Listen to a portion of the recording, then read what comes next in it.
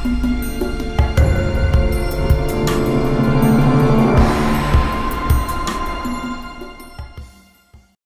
morning everyone, welcome back to the channel. My name's Tim, this is Vehicle Evolution, and today we got the doors.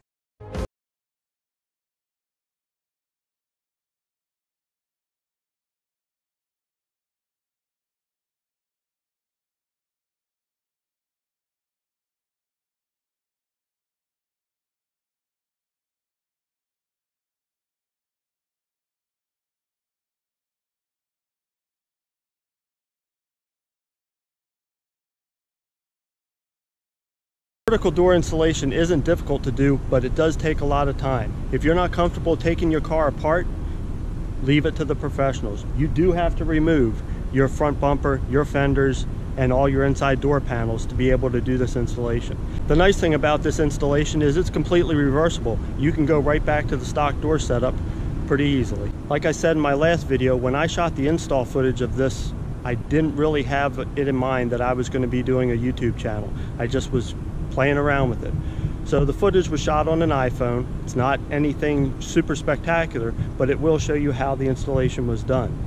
Okay, so if you've never looked at one of these kits or seen it or installed it, there's actually a video on their website. This is from Vertical Doors. There's a video on their website that really goes into good detail on how to install it. There's also, voila, handy instruction manual. Very helpful. Make sure you read through that before you do anything. But yeah, all the parts are here. We've got the hinges, very beefy, very well engineered. We've got the struts for holding it up, bolt package, extra wire for extending the wiring harness for the door. These are spacer plates that go into the little wells from where the old hinges were, and some extra covering for the wires to keep them protected once they're extended. Overall, very impressed so far with the quality of this kit, but we'll get it put on and see how it all works. So far, from what I've seen, it's going to be pretty cool. So the first thing that we have to do here is fender needs to get taken off. The bumper's going to have to come off so that we can get to the bolts for the fender. And I think we can get away with doing this without pulling the wheel off, but we'll see. We might have to pull it off. Definitely gonna have to turn it. The bottom side skirts down there, that whole section, has to be loosened to be able to get to some screws that hold the fender on as well. Once the fender's off, this should go pretty smoothly.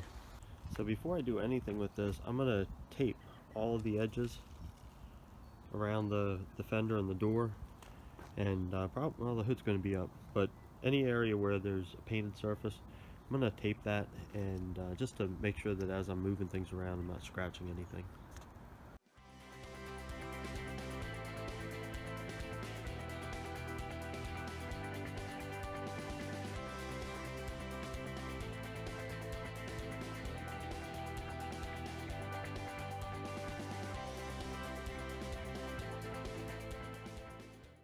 Basically, to remove the bumper, all you do is you're going to have to take out these 4 fasteners, these 2 fasteners, and then around the corner in the wheel well, there is this one right here, and these can stay because that'll come off with the bumper, and then it just pulls right off.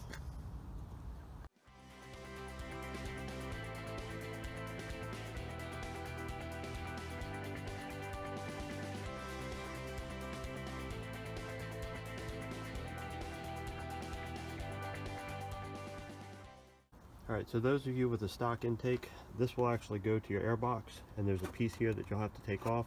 Mine doesn't serve much purpose other than to direct some air into the ram air intake, because I put a ram air intake on mine. Alright, so once you have the screws out, all you have to do is pull on this a little bit. It unclips. Just keep working it around.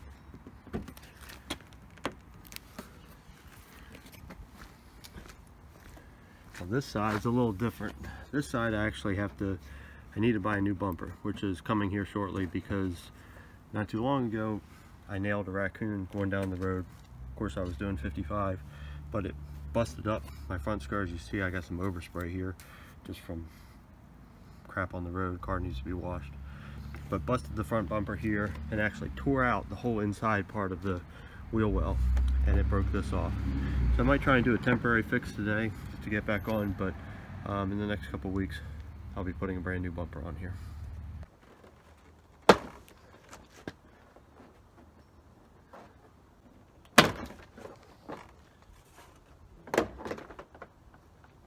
Off the bumper comes.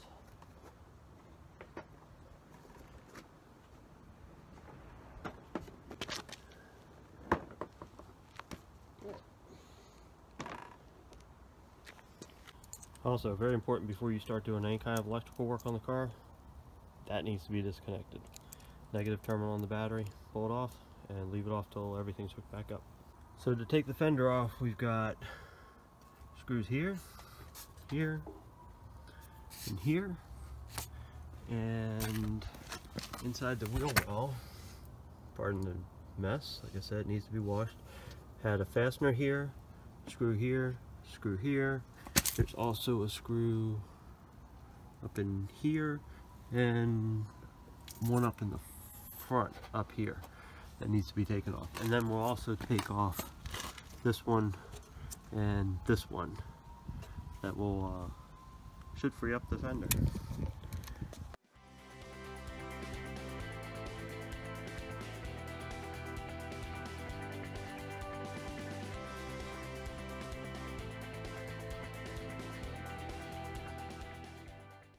Alright, so there we are.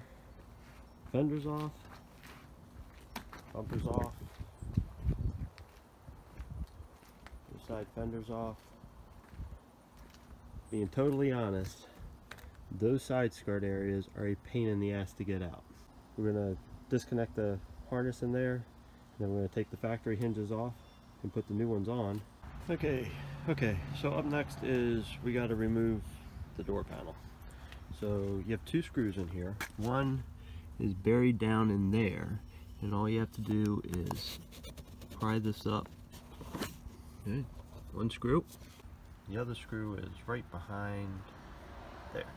So we'll take this screw out.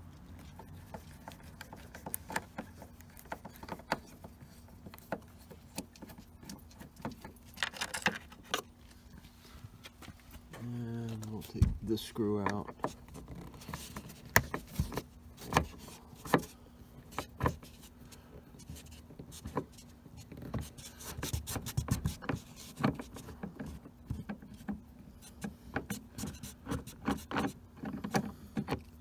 Oops, on the floor. And then the rest is held on by clips. So hopefully this comes off a lot easier than that side skirts did.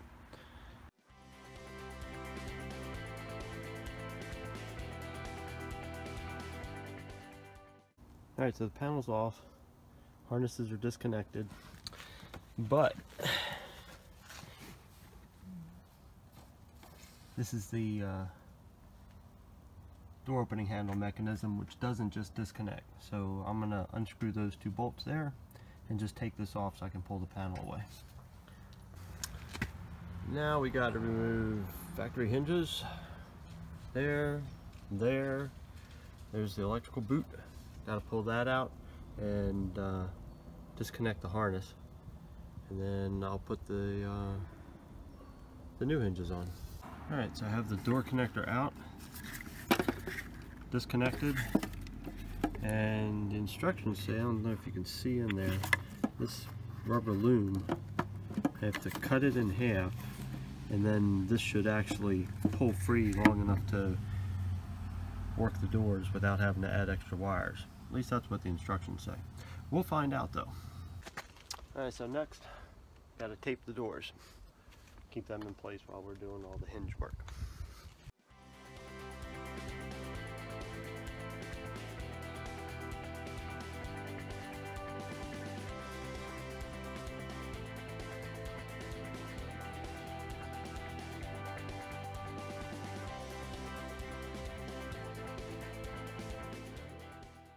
Alright, time to remove the hinges.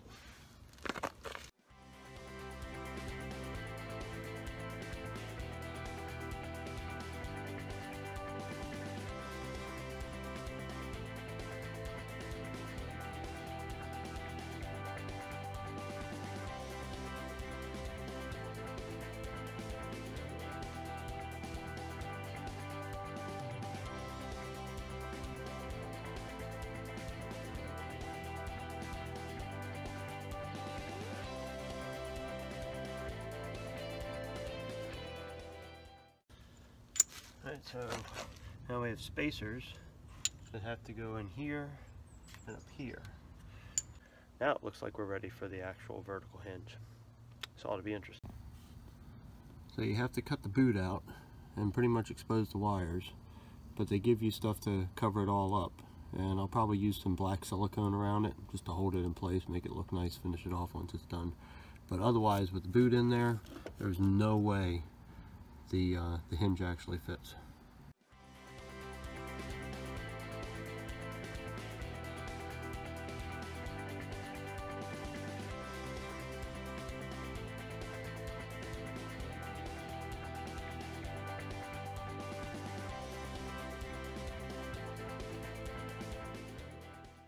So right now I'm just loosely fitting everything in. Alright, there's the hinge. Bolt there, there, there, back there, and 2 bolts there. Definitely tape it, or else you'll fuck up your paint. There's going to be a hole here. I have to drill that one and put it in, and then the strut goes here and up here, and that'll be the next thing. But before I do that, I'm going to take the tape off the door, and we're going to check the mechanism and make sure the door latches properly, so no adjustments are needed.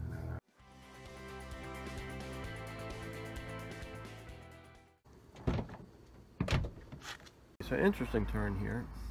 This bolt right here, they actually say needs to be Loctited and greased. You know, the inside Loctited, outside greased. But they've already put it in place, and it clearly has grease. I can see it coming out here. So it looks like all we're going to do is take the shock, thread it into here,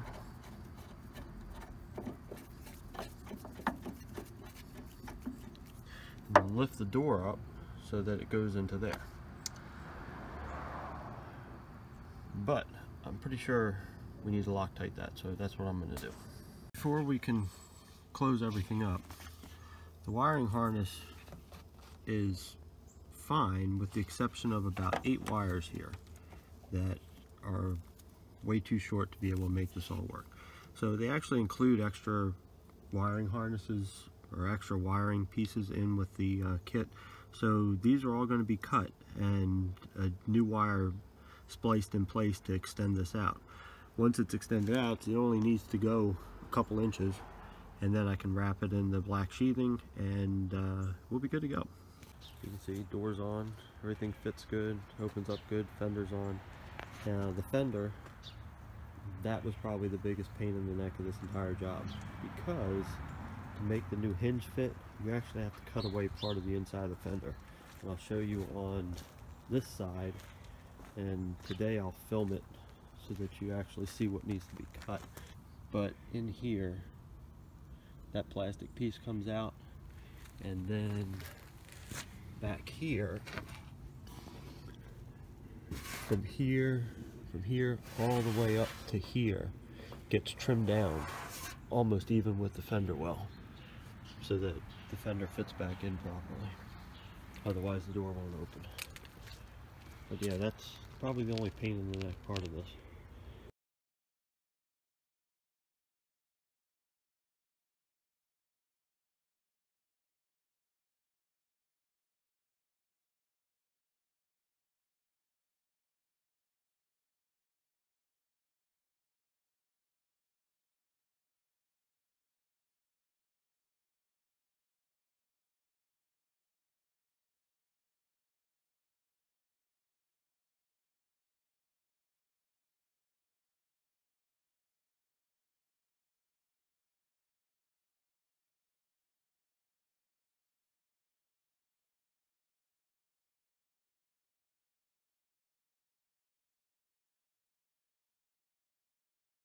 So that's the install of the vertical doors. To put everything back together, just do it all in reverse.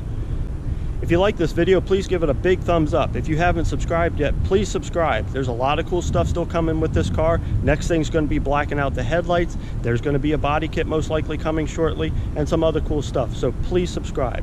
But that's all for me now, guys. Until next time, take it easy.